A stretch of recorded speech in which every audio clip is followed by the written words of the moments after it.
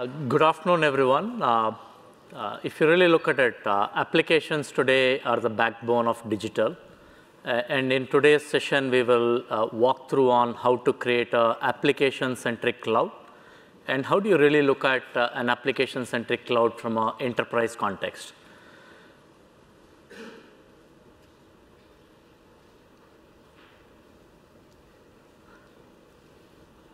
You're just going through some, yeah, OK.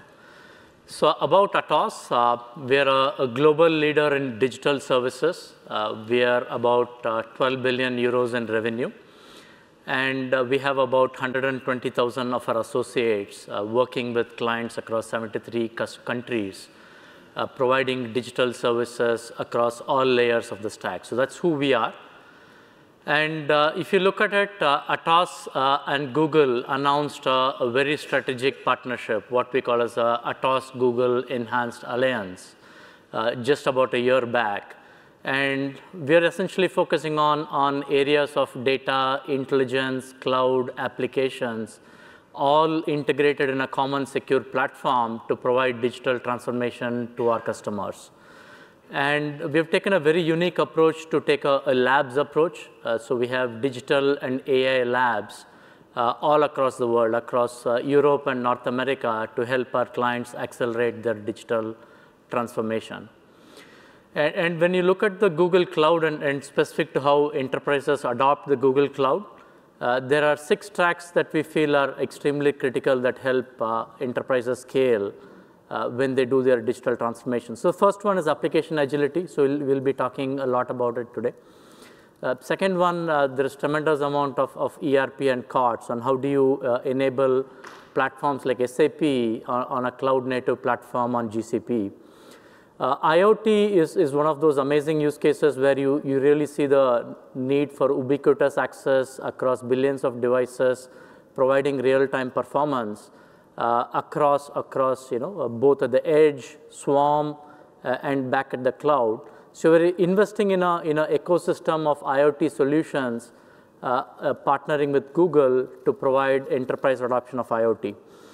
Collaboration, again, a great use case along with GCP.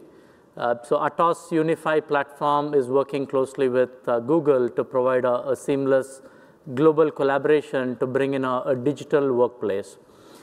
AI, all the data that comes in from the applications, all the data that comes in from IoT. So we're really collaborating to bring in industry solutions that connect data and provides intelligence back to the decision makers. And all of it secured through what we call as our secured hybrid cloud. I'll talk about it in a bit. So if you look at Atos on cloud, we are about 15,000 people, a little over 10% of our associates are cloud experts supporting our customers globally. And we have taken a very industry-focused approach. While cloud is a large utility, we have taken an industry-focused approach to say, what does cloud mean from a healthcare perspective? What does cloud mean from a capital markets, from a trading perspective? What does it mean from a payments perspective? So we've invested along with Google in creating industry solutions. And we are kind of home to one of the world's largest hybrid cloud today. And we continue to be a leader in cloud, cited by leading analysts across Europe and the world. And we today are uniquely positioned as an end-to-end provider in terms of cloud solutions. And what do we mean by end-to-end? Atos today, along with Google, is one of the very few providers that can provide the entire stack. Because enterprises, if you really look at it today, have a blend of legacy infrastructure. You would have some sort of a private cloud. You would have some sort of a public cloud that you would want to get into. So you would need an integrated provider that can provide that seamless experience for a customer who is embarking on digital transformation, which essentially says, hey, if you are going through a journey, do you have the right infrastructure that can scale? Do you have the right technology patterns that can help you develop faster? And is that secure? And is it scalable? So if you really look at it, we are powered right from a legacy infrastructure stack all the way to private clouds, which We are launching along with Google, the Google Kubernetes engine on Atos infrastructure, which is managed, and public clouds, which are a managed service from us. On top of it, there is a seamless DevSecOps layer and a middleware. And on top of it, through our cloud studios, we provide digital transformation solutions, right from modernizing things that are on legacy to actually refactoring applications, building cloud-native applications, and from a cultural perspective, how do you, bring in an agile workplace? And all of it managed through our automation platforms and bots to provide always-on applications and infrastructure from a business perspective.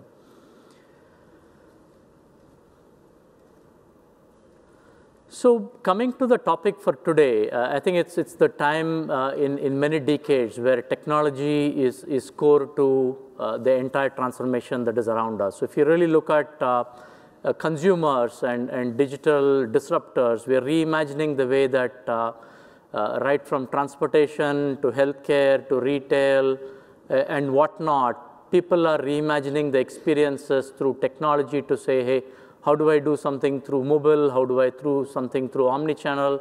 How do I do something through a different platform or IoT? So we are seeing this ubiquitous access across multiple different ways in which consumers and digital disruptors are reimagining things. So that's a great scenario where technology can play a key role. And on the other side, if you look at it, providers like Atos and Google, we are providing an entire ecosystem that says, right from your cloud infrastructure to applications, middleware, IoT, blockchain, AI, user experience, all of it is available today. And if you really think about it, I think we are at a crux of changing technologies where if you could take some of these experiences and apply some of these transformation technologies and monetize them, that is digital transformation, right? It looks so easy. But unfortunately, from a large enterprise perspective, the picture looks slightly different. So I would look at it this way, where there are a lot of ideas, and each division some division wants to go on an IoT journey, someone wants to go omnichannel, someone wants to do a real-time payments platform, someone wants to do something else. So we have a lot of ideas in the enterprise today, and I think enterprises today have as rich or better ideas than digital disruptors today. But there is something called as the legacy, which is the legacy way of thinking, legacy way of doing app dev, legacy way of how your technology is. So what we essentially call as this legacy burden is kind of holding back a lot of these ideas from becoming digital realities. And within certain groups, we do see certain breakaway groups, which essentially says, hey, I don't care about the legacy. I have a phenomenal idea. I'm an independent digital group. So you would see some untethered balloons that go away and create a certain app or create a certain experience. But unless it's all tied back as a common approach, you would see those balloons either popping or hitting the ceiling, waiting for a critical mass. So what we're essentially seeing is this whole idea and concept of a legacy way of working and legacy as a technology is kind of slowing down and impeding the way that enterprises could really transform. But when we talk to a lot of our customers in this segment, if you really look at it, the way enterprises have differentiated over the last 10, 20, 30, 40, and some are even 100 years old, is by understanding their partners, understanding their consumers on how they behave. And that is something that has made them extremely successful over the last many years. And if you really look at it, that differentiation is today encoded within the legacy applications and the legacy rules which are there within what is called as a legacy burden. So if you were to really look at it, what we think in one side of the coin as a burden is also what truly has differentiated the enterprise today and what's made them win in the marketplace today. So we really looked at it to say, hey, how do we bring best of both together? You have a beautiful cloud and all those technologies on one side, and you have a wealth of information hidden within what is called as a legacy burden. How do you bring both so that the enterprise can truly get into what we call as digital liftoff? So we really looked at it to say, instead of multiple ideas trying to float off and try to do something while hampered by this legacy, So we really looked at it to say, first thing, if you really look at the legacy as knowledge, then you can really convert what is the dead weight that is there into an equivalent of a booster rocket that can actually propel an enterprise into where they need to go. And second is key part of it is automation, and we'll talk about it in a while, on how the whole idea of automation can be a bridge between legacy. Because end of the day, most of banks are 60, 70, 80% on legacy infrastructure and applications today.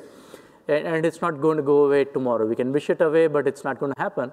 So we're really looking at how do you leverage automation as a bridge between that legacy world and the new world. So automation truly becomes a backbone in bringing a unified experience between the two worlds.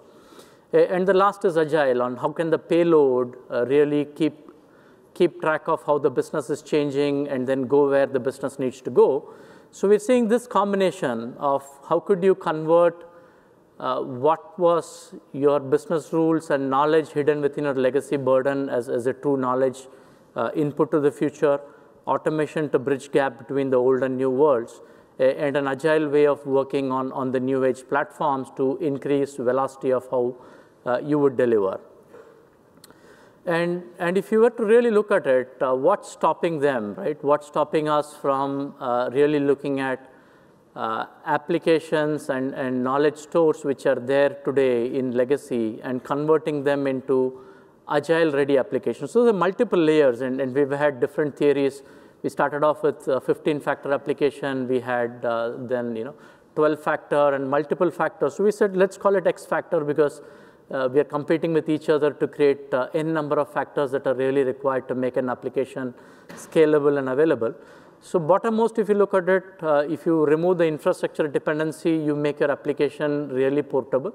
So you can put it on any cloud. So that's the first step of where you could literally move it to Google Cloud. Then if you look at it to say, will it really scale? Will it really seamlessly work? Will the business, as the business grows, will your underlying apps and infrastructure grow? So which is where we really are looking at a really decoupled architecture. How good are your contracts between your services? Are they consumer-driven contracts, or are they rigid contracts, and how can they be decoupled? And top of it are, again, proprietary frameworks that over different points of time, enterprises have invested into different proprietary frameworks. How could you really get off those proprietary frameworks into a stateless architecture is the next level of maturity. On top of it, I think two areas, I think telemetry and resiliency go hand in hand. On can you really measure on how your application is performing? And if you can measure how your application is performing based on the different business needs, can you then architect it from a resiliency perspective of talking to your PaaS, scaling up and down? And if you really look at it, it's all interconnected from bottom to top. Unless you have one stack of it, the other stack doesn't work well. And very top of it comes the deployment architecture, which essentially says, can you really isolate a certain business change, and can you deploy that? And we have had even customers where it takes 2 days to deploy a single application, and that might not be a very unique situation.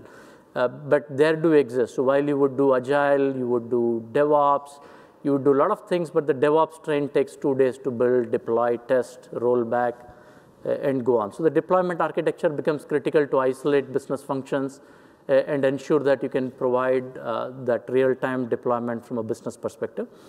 And security, privacy is critical. So while in a legacy enterprise, we would have done all that, how do you ensure that you can actually port it into the cloud as well, which becomes equally secure and is regulated as it needs to be?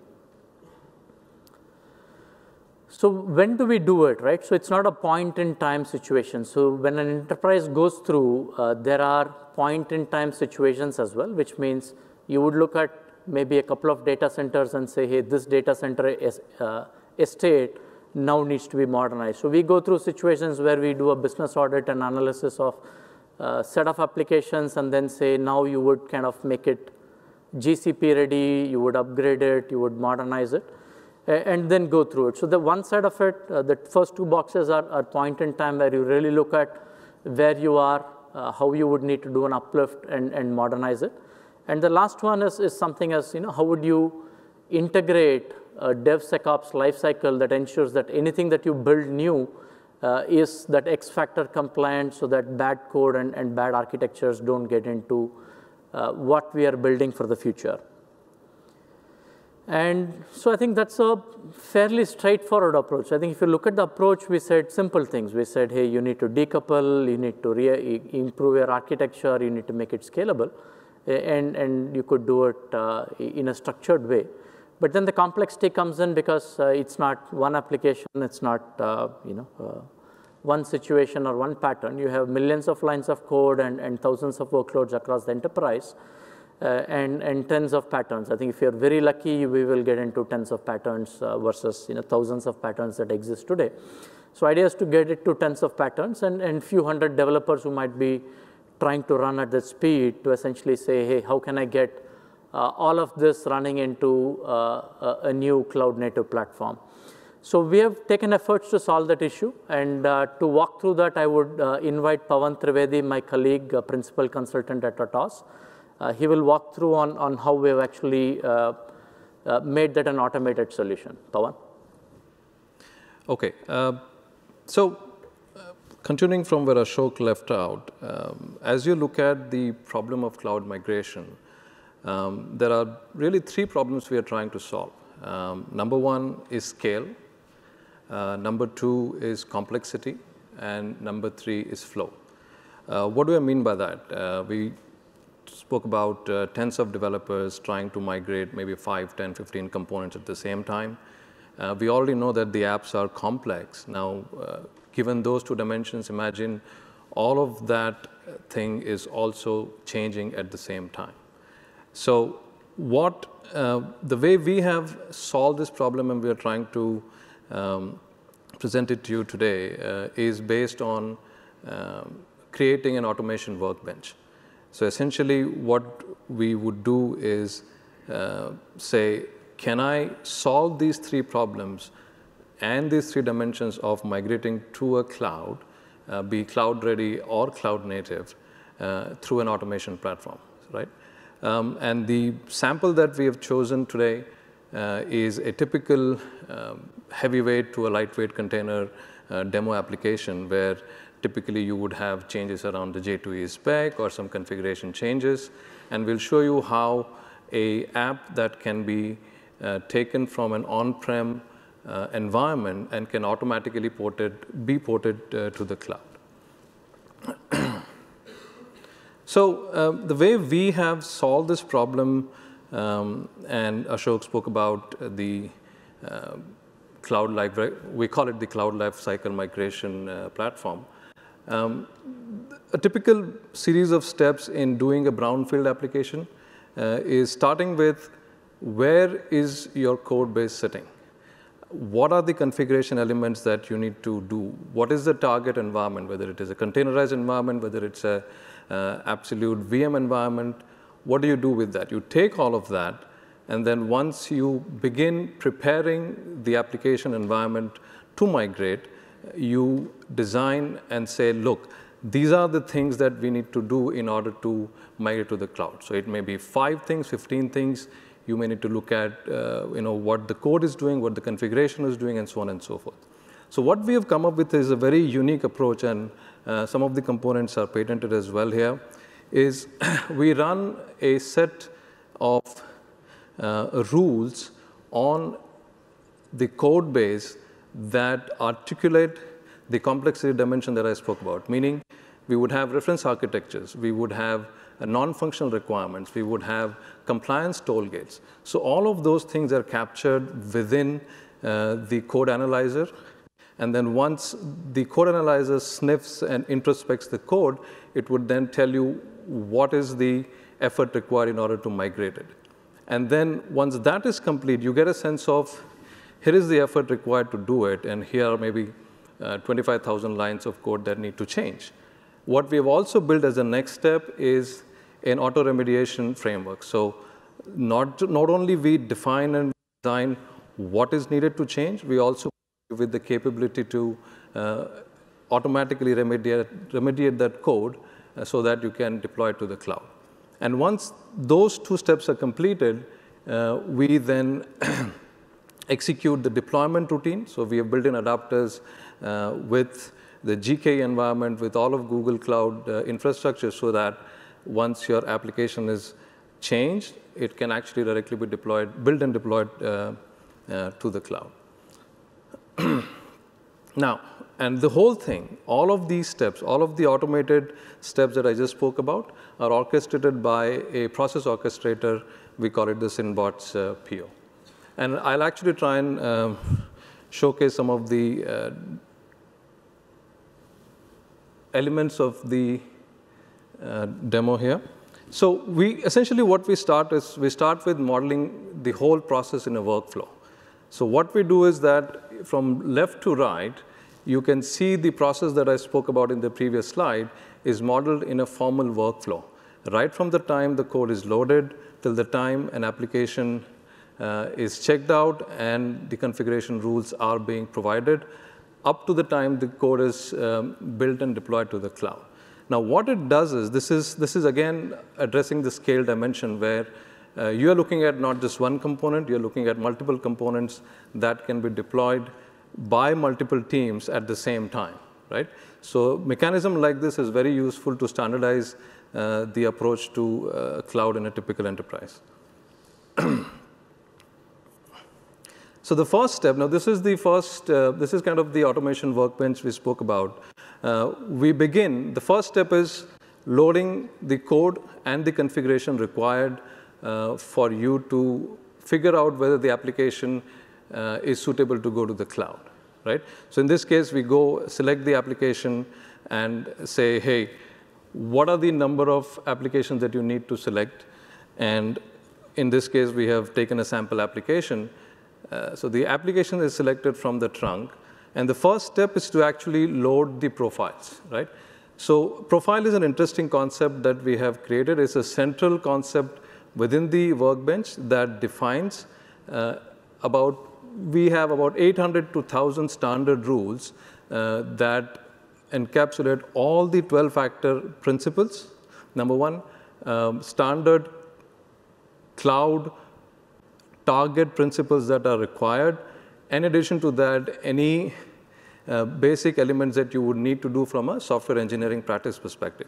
Typically, it's like, you should not have hard-coded IPs, you shouldn't have file readers, you shouldn't have in-memory cache, and those things like that. So some of the samples are already there, and then once the profile is loaded, you can already see, I have, the good example that we always see is the FTP, for example, right? So this is an example of a rule, and there are about 800 rules that the platform will introspect your code with. And once we run it through, we can select and configure each of the rules and reduce the priority of each of the rules that you want to apply. So for example, if it's a client-facing compliance application, the intensity and the severity of the rules can be increased. If it's an internal application, you can obviously reduce it. Now, the second step is actually selecting what is the type of migration. What we have done is we have encapsulated some patterns that are available to you. In this case, we would go ahead and select WebLogic. We select what is the type of binary that is going to be used. So we go ahead and select the Windows build for this one. And then once we select that, the last element remaining is the configuration that is required for me to connect to GK in this case. So we could then configure elements like number of clusters, number of nodes required, service endpoints, security, and all of those things are present and can be configured as part of the deployment script step. Now, once the configuration is complete, the next step is actually going into figuring out how all of these elements can now be applied to the code base. So now this is the second element. I wanted to introduce the concept of a blueprint.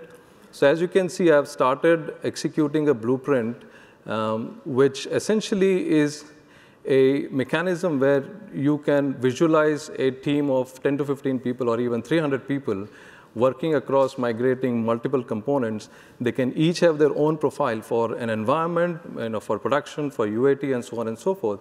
And the blueprint also gives you an ability to work around your team constraints. So maybe you want to schedule it in the morning. Maybe you want to schedule a UAT run in the afternoon. A blueprint allows you to do all of those steps in a very consistent manner.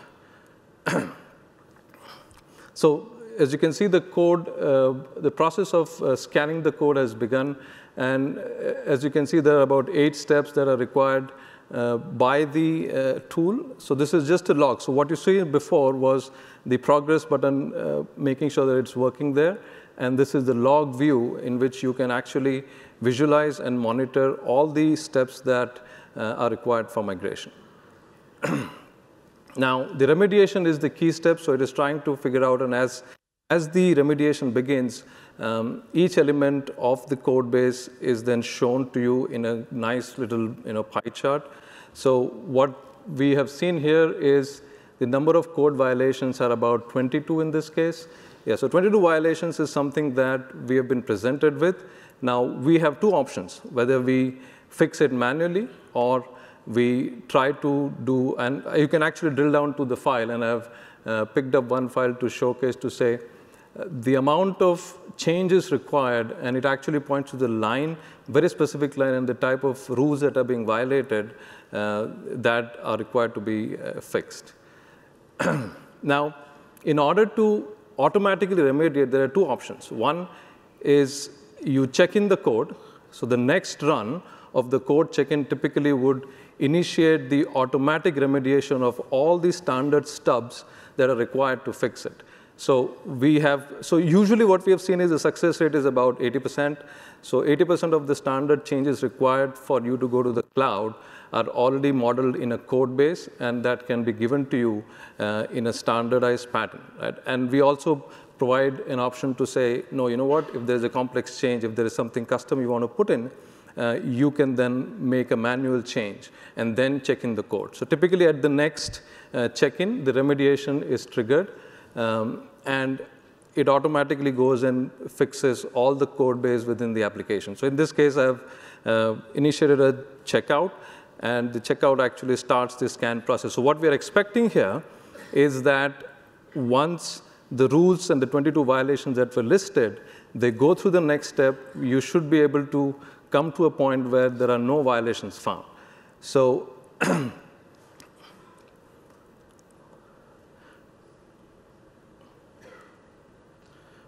right, so I think it should not, okay, fine.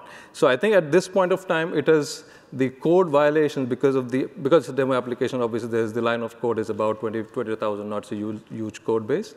But the code rules violations have been fixed, and that is a signal for us to say we are good to go for the cloud deployment. Okay, so at this point in time, we again check in the application. So understand till now, what we have done is we have prepared the application, we have configured the environment, we have run through the entire set of reference architecture principles, compliance principles to the code, and we have got those violations fixed so that now we say that this particular module or an application is ready to be deployed to the cloud. So we check the application backend, and before the code gets deployed, there are 2 components: the application server itself and the database server get migrated. And in this case, it has shown you about 5 or 6 configuration rule fixes that are done on WebLogic. Okay, so I think now it will initiate about a build process that would deploy and run it directly on Kubernetes. Right, so the build is initiated now. Obviously, the build engine in this case, we have chosen it to be Jenkins, but the platform has come up with adapters with most of the standard CI platforms, and you can trigger the build with any other device or any other pipeline mechanism that you need to. And once the build is done, typically now we should be able to switch back and see the application in the Google console. Yeah, there it is. So now from on-prem, the third concept that I wanted to introduce was the sense of adapters. The platform has built-in adapters for every cloud platform, including the containerized and the VM-based deployment patterns. And now the app should be deployed onto the Kubernetes environment, including all 3 layers. So in some cases, you want to just deploy a service endpoint, so that can be configured. In the case of this demo, we have gone through a cluster, the workload, and the service endpoint deployment. And hopefully, this should show up in a bit. Yes, so the bank application is there at the workload level. And then the last step remaining is the service endpoints. Once the service endpoints are done, the application should be available for checkout. OK, so I think the apps being deployed and the service endpoint is coming up. All right, there it is. All right, so switching back to the scan, if you see, the entire process has been executed, and it's a clean run, a happy workflow. Now, obviously, there is no happy workflow in real life. Maybe it's 10 to 20%. Each one of these steps you can actually solve. There is a user-based profile and administrator that can stop each one of the steps and say, where is the problem? Can it be introspected? There are logs available that you can go in and stop and start every step as you want. So each one of these steps are modeled uniquely that you can control for a team or for a large portfolio of applications. So once a quick smoke test is run, yes, we can, there's a standard UI screen that pops up, and that proves at least that the service endpoint is working and the application is deployed. So I think that essentially completes the deployment process. So in summary, I'll just summarize the entire process, starting from applying the profile of all the rules that you want to encapsulate, architecture, reference architecture principles, compliance principles, and all other enterprise principles right into a central console. Run a scan to understand what is the effort, what is the amount of change that you need to make to a system. And then once that change is sized up, you can then deploy and remediate the code using our standard stubs, which typically we have seen about 70 to 80% of the changes required for J2E applications to go to the cloud are already built in. And then the third part of it is the integration with the underlying cloud providers. We have an automated mechanism where, based on a DevOps principle, it will run the entire sequence of CI/CD tests to deploy it to the GK environment. So I think that hopefully gives you an insight into our approach in terms of managing scale. Managing scale is with respect to the ability of the platform to manage the multiple blueprints.